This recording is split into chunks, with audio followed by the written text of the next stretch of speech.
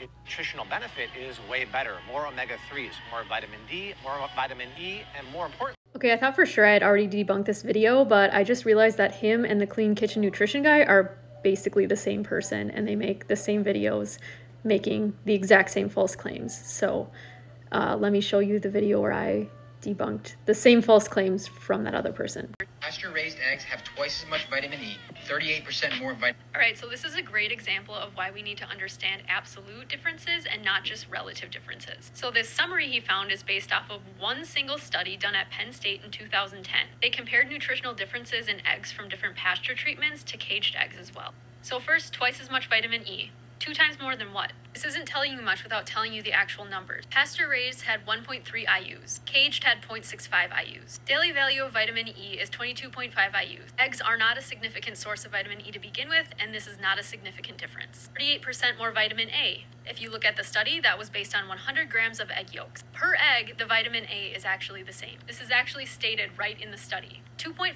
times more omega-3s. Again, more than what?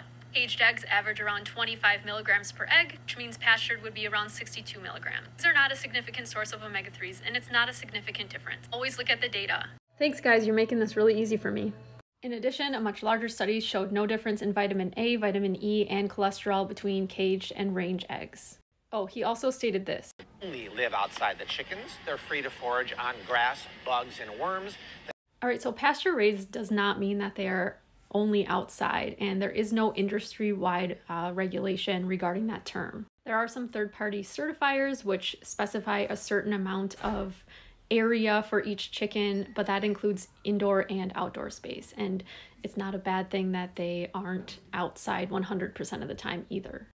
Choose what you prefer and you have access to. If you want to support a specific farming method or local farm, absolutely do that, but to say that these are significantly more nutritious just isn't true, and also what he's saying pasture-raised means isn't actually what it means either.